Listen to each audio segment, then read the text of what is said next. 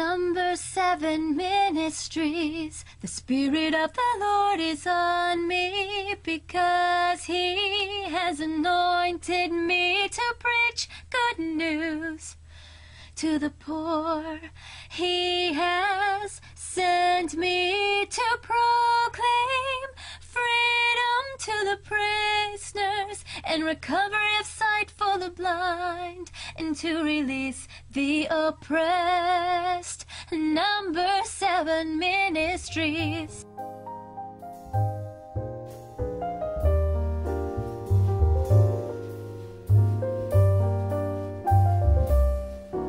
Today's sermon is called, Did You Pass Your Test? In Luke chapter 10, verse 30, it says, And Jesus answered and said, A certain man went down from Jerusalem to Jericho and fell among thieves, which stripped him and his raiment and wounded him, and departed, leaving him half dead. Someone said, Oh no. And by chance there came down a certain priest that way, and when he saw him, he passed on the other side. Now I believe God purposely chose the character in this parable to really make a point. You know, it could have been a welder, it could have been a farmer, it could have been a fisherman, it could have been all types of careers. But for whatever reason, when Jesus was making a point, he really wanted to make a home run by saying a certain priest, a person with a certain position, a certain title, and a certain lifestyle, that you would have certain expectations for that individual to do certain things. All right, so Jesus said there was a person that fell among thieves, and they stripped him of his raiment, which means they took the clothes off from him. They wounded him, and they left him half dead. And then just by chance, the Bible said there was a certain priest or a pastor or a minister or an evangelist. He was walking by, and he saw him, and he passed by on the other side. And likewise, a Levite, when he was at the place,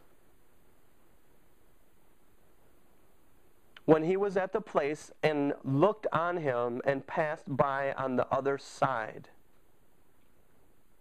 In verse 33, but a certain Samaritan, as he journeyed, came where he was, and when he saw him, he had compassion on him, and went to him and bound up his wounds, pouring in oil and wine, and set him on his own beast, and brought him to an inn, and took care of him.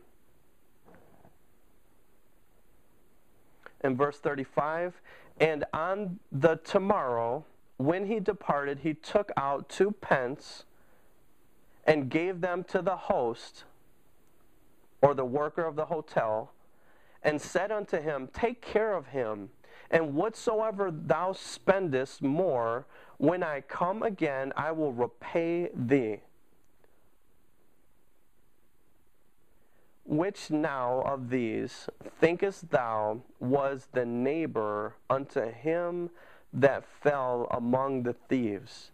And he said, He that show mercy on him.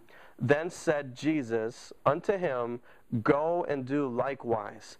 So there are 3 different people that had an opportunity to pass the test, and only one of the 3 actually passed the test. The 2 that society would expect to treat this man the best didn't. They had excuses, and I could come up with imaginations or reasons or try to make excuses for these 2 people of God that saw a person who was laying on the road half dead. And I could try to justify why they ignored this person half dead. They could have said, well, you know, life is hard right now, and I just don't want to get involved with any trouble. You know, I don't want to get involved with this. I'll just pray to God that someone else comes along and takes care of them. You know, every time we see someone on the road with a flat tire, and we're driving down the road, do we make excuses why not to pull over side and help them? Do we say, oh, it could be a raper, it could be a murderer, it could be someone with bad intentions? You know what? At the bare minimum, we should at least pull aside when we see someone with a flat tire and ask God, God, do you want me to help this person? Because this person who broke down, it may be a test. There may be a reason why God permitted you to see this car broken down. And we sometimes just automatically put it off on someone else. Well, someone else will come by and take care of them, just like this priest and Levite did to this man that was half dead. I believe every situation that we see taking place, there's a reason why we have saw it. And we always, at the bare minimum, should pray and check in with our Lord Jesus Christ and say, Lord, what will you have me to do in this situation? And I'm going to tell you, when we are selfish, when we are always focused on ourselves, we will look for excuses why not to help other people.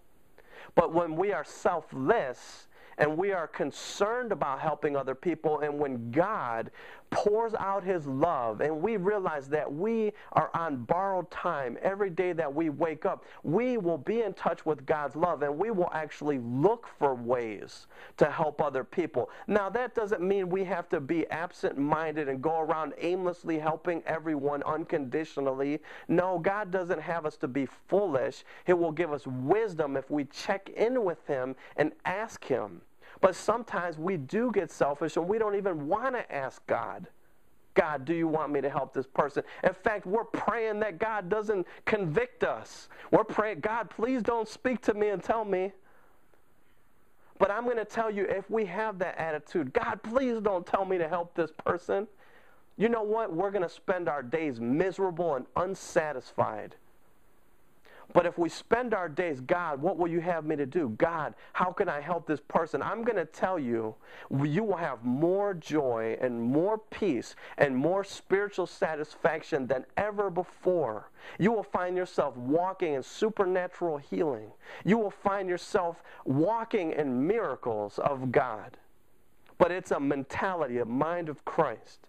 And this Samaritan had that mind. Because he didn't walk by the half-dead person and say, well, you know, I just got fired and times are tough and, you know, the priest should have took care of it and the Levite should have took care of it. I'm a Samaritan. I don't even deal with these type of people. You know, who knows? He might have a gun. This might be a trick. He didn't do none of that. He took what he did have. He didn't make any excuses. He gave the keeper of the hotel what it cost to take him in and instructed him to take care of him and said, I'll be back. And whatever expense he incurs, I'll come back and pay for that too. How many of us are like that in the church today? In this life, we're going to always be on two sides of the fence. We're either going to be the one who was beaten down and robbed and afflicted, and God is going to use us to test other people around us. When times in our life get hard, when we're struggling, when we do lose our job, when our car breaks down, when someone robs us, when someone beats us up, when life throws us a rough hand, God is using you strategically to test all those that come in your path to see which one of them will help you. And God forbid you're actually part of a church and none of the members in the church help you at all. In fact, they purposely try to avoid you like a plague. Least you ask them for help. There are people who purposely hang around rich people so that they are never asked for help by anyone. They will purposely put themselves around well-to-do people, least a needy person asks them for help. I'm going to tell you, those are some of the most miserable people you will ever find. But remember, if you are having hard times in this life, remember, it's just a test. And the people that are around you, your family, your friends, the church members, God's going to judge them to see if they're going to help you. Maybe you're the one that got beat up on the road. And maybe God purposely put you in that situation to use you to see how are people going to treat you. Don't worry, God has a plan. And God will always send a good Samaritan in your life. He always have a ram in the bush. It might not come when you want it, but it will come when you need it. God is not a negligent Father. He will give us what we need in His time. And if it's not happened yet, just trust Him. Trust Him. God has never let me down. And I'm going to tell you the times where I didn't have God answer me right away, it's just a test. And now if you do see other people who are beat down and stricken, remember God's testing you. And there's going to be a blessing or a cursing upon whether you pass that test. I didn't say whether you're going to go to heaven. I didn't say whether you're going to go to hell. I didn't say that. This is not about salvation. This is about whether you're going to be blessed by the hand of God or you're going to be cursed by the hand of God on a situation-by-situation test. If you failed one test, be encouraged. God will give you another chance, hopefully, to pass another test. A dear friend of mine, very beautiful, I believe he was a deacon or an assistant pastor, a very, very beautiful man. He was a military person, and he served very close to a pastor at a church out in Oberlin, Ohio. And this man is a young guy. I'm going to say he's about he's about 40 years old. And about 10 years ago, his most beautiful wife, very, very beautiful wife, she was beautiful. And she was about 35 years old. She died unexpectedly for some unknown brain aneurysm that came out of nowhere. And they had 3 kids together, very beautiful, good-looking, handsome kids. And so this man is a widow now. So, a faithful man of God. He's one of the picture-perfect Christians, and I'm not saying that facetiously, really genuinely good Christian. And in his church, there was about 50 people that went to the church. And at the funeral, everyone, if you need anything, you call me and you let me know. If you need anything, you call me and let me know. I understand that's a common cliche saying. I'm going to tell you, just telling it as it is, that's one of the stupidest things you could ever tell anyone ever in your life. I don't want to sugarcoat this. That is a dumb thing to say if you need anything. How about this? We put ourselves in that man's shoes, and how would you feel if your wife, who was beautiful, died and left you as a widow with 2 kids? What do you mean if you need it? Babysit for them. Don't even ask, sir, you work Monday through Friday, I'm coming over to babysit. I'll pay for the babysitter. Your wife who was cooking you 3 meals a day, I'm going to start sending you, I'm going to cook meals for you.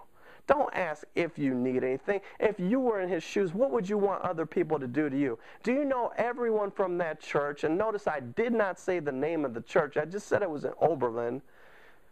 All 50 of the people, including the pastor, nobody did nothing to help that man other than empty, void words. If you need something, I'll help you. Let me know. What do you want the poor man to do? Beg you for help? Come on. I didn't even go to that church. I just knew him.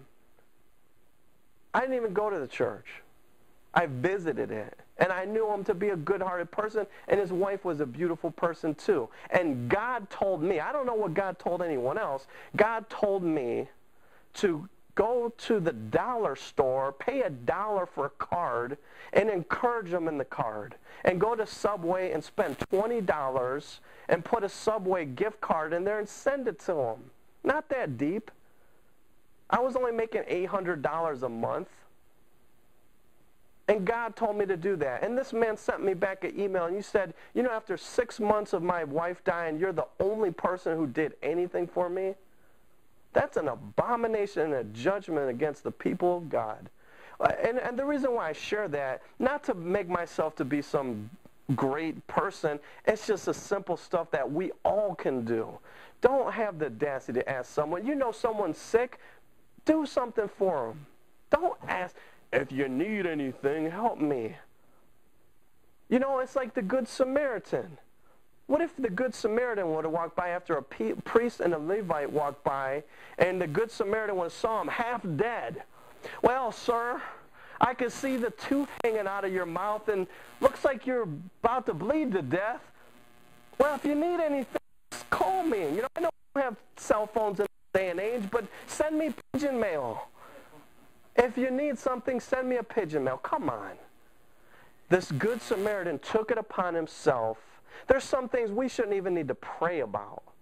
God tells us to help people in need because God, who is sovereign, strategically placed Esther in a position to help God's people. And in order for Esther to help God's people, she was going to have to risk her life. She was going to have to give up everything to help God's people. And God, you know, God has a way of dealing with us. I don't know whether God actually gave her a choice or not. Look at the way God talked to her. And sometimes we make God to be something he's really not. Sometimes we make him to be this soft, pansy, weak, happy-go-lucky, I don't even know what we try to make him in our mind. But look at what God said. God said, Esther, I've put you in this place for a reason and for a time such as this. Now, either you go and talk to this king and help my people, or I will destroy you and your household, and I will replace you and raise up someone else to do what I told you to do.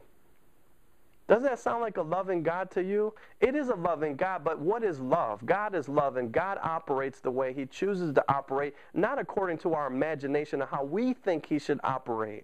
God, his wisdom is superior to ours. So we just need to humble him, agree with him, obey him, and trust him that he knows what he's doing. But when God puts us in a particular situation, realize he's testing us, and if we fail the test, we will be cursed. And when we get cursed, God will use someone else and raise them up and give them the same test that we failed and bless them when they obey God. And God will come to us throughout our walk, our Christian walk. God will come to us. And sometimes it's a small thing. You know, I'll give you an example when I say sometimes it's a small thing. Sometimes it's not always risking your life and throwing yourself down before the king. And sometimes we're not in that particular situation. But sometimes God will speak to us in a still small voice. There was a time before I had a license in a car, and I was a deacon at a particular church, and I was waiting for the bus to pick me up so I could go to church.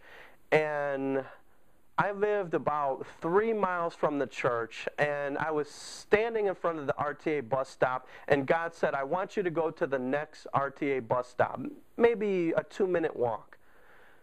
So I wrestled with it. I always wrestle against God. I don't just graciously say, yes, Lord, and throw myself. No, I wrestle. I use logic. I listen to the devil a little bit, and I listen to my emotions, my pride, how I feel. And then sometimes I listen, and sometimes I don't listen. Sometimes I disobey God, and there's consequences for it, and some of them are painful financially, emotionally, physically, and spiritually. So God says, go down to the next bus stop, and I go down to the next bus stop, walk about 2 minutes, and then after I sit there for a few seconds, God said, now I want you to go down to the next bus stop.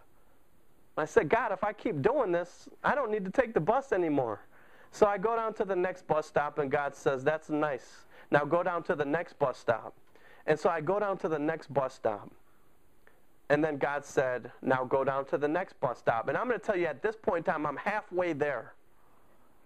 And God said, go down to the next bus stop. And I notice how God, when he asks us to do something, he doesn't put more on us than we're able to bear. Because I honestly believe, had God told me to walk halfway there at the first time, I would have said, God, are you sure this is you? You're not making any sense. And I probably would have disobeyed him. But God just told me to do inch by inch. A lot of times he just graciously deals with us. Not all the time. A lot of times. And so I go down, I'm over halfway there now, and I'm past halfway there. And then finally I see a girl at the next bus stop, and God said, I want you to go over there and talk to her. Thinking she looks like an unsavory character. She was a prostitute. And I walked over to her and I talked to her. And no matter how hard I try to suppress Jesus inside of my heart, in fact, the more I try not to talk about him, the more he explodes and comes out. And I start preaching or witnessing or something. The more I try to resist him, the more I try not to talk about him, the more he comes out. So I witnessed to this lady, and after everything's said and done, she's crying, and I invite her to church with me. She comes to church with me on the bus. And I believe she said it was her first time in church after like 15 years. She said she was a prostitute, she's on drugs, and she came to church with me. And I believe everything that we do in this life is a test. Are we going to obey him? And sometimes the test doesn't always appear obvious at first. It doesn't always seem logical, and we don't always know, and God's not obligated to explain everything to us. He wants to test us to see, are we going to obey him? Because God could have made that woman just appear in the church without me. But he wants to use us. He wants to test us because he's God. He does the way he wants to do. And if we fail the test, God can and will destroy us and raise someone else to do the same test that he asked us to do. So we should always be humble with that in mind. We should never feel like, oh, if we didn't show up today, the church would be destroyed. Or I don't care if you fly around in jets and fly across the world and preach to millions. God will use anyone. A donkey. He'll use whoever he chooses. So we should never be prideful. Matthew chapter 5 verse 40. Jesus Christ, our Lord and Savior, who we serve. He said, if you've done it unto the least of these, you've done it unto me. God is purposely going to put people in our lives who society would consider an outcast, a reject, worthless, no value, dangerous, crazy, weird, smelly, stinky, poor, broke, greedy, irritable, on drugs, homeless, whatever. God will put the least of the world in front of us, and God will test us to see how we've treated that person. And Jesus Christ himself, he said this. He said, when you've done it unto him, you've done it unto me. So indirectly, that person represents Jesus to us. And if we say we love Jesus, then we will pass the test on how we treat who the world rejects. I'm going to tell you, by God's grace, he's given me a wisdom to purposely, right from the get-go, to reach after the people that the world would reject. I purposely want to go to the hospitals and see the people that are dying.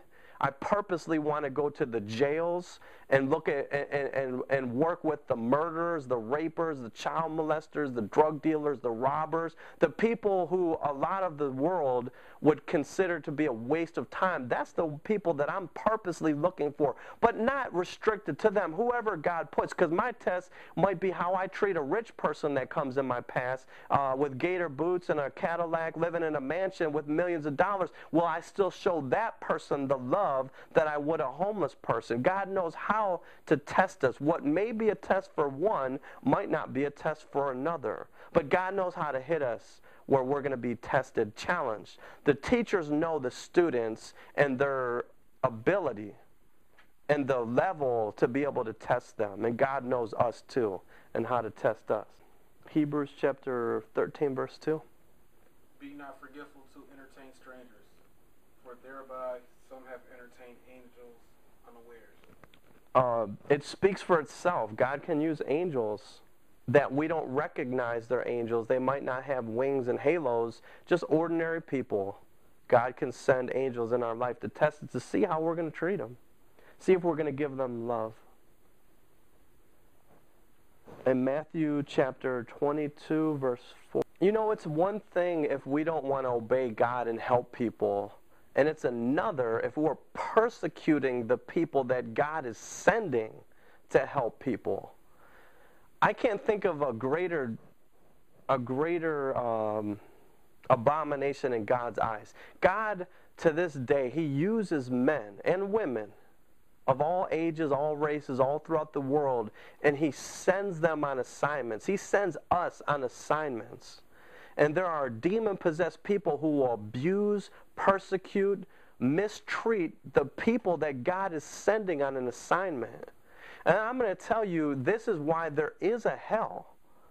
God has a place reserved for those who reject Him. And I don't believe it's ever a single rejection. I believe it's a continual rejection. A continual over and over and over rebelliousness of disobeying God, rejecting the people that He sends before us. And we have to remember the people that come before us who are inviting us to church, the people who are coming before us who are trying to share the love of the gospel of Jesus Christ. These are people that are being led by the Spirit of God. And the way that we treat them, God will hold us accountable for them.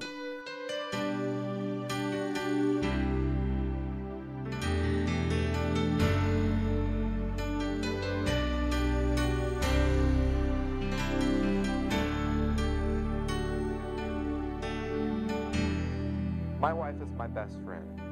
I think more important than anything else, you have to be a friend. Your wife should be, or your husband should really be your best friend. If you can't build that friendship, the romance aspect will fade. I've known my wife approximately 26 years, and we've been married for 16 now.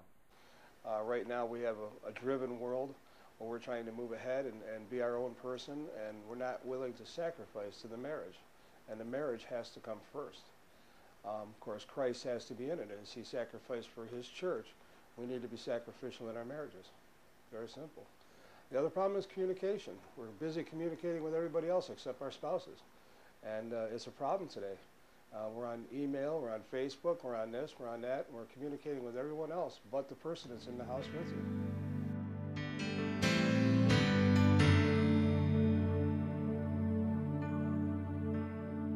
We've been married December the 20th of this year will be 32 years. People don't stick to commitments.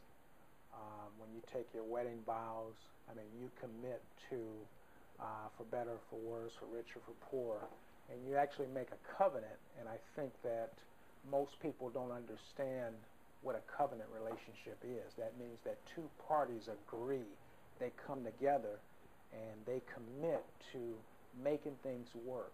First of all, we need to make sure that it's God's will and that we are engaging in godliness.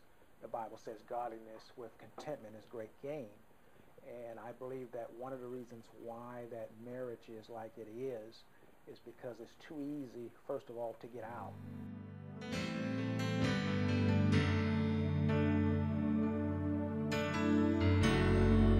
We've been married 6 years, dating age. So a lot of people in the church are currently in blended families right now. I think we've removed God out of a lot of the systems, our school systems, our court systems, and even from the family standpoint. A lot of families it's a fast-paced moving world now. They don't sit down to eat anymore. They don't pray before meals. Rarely do you see the whole family at the church in one body. They're either off in separate parts of the church even. The foundation of marriage is based on a 3-chord strand, and a lot of families are living a 1 or 2-chord strand. You know, with a 3-chord strand, it's you, your wife, and God as that makes up the strand. It's not easily broken.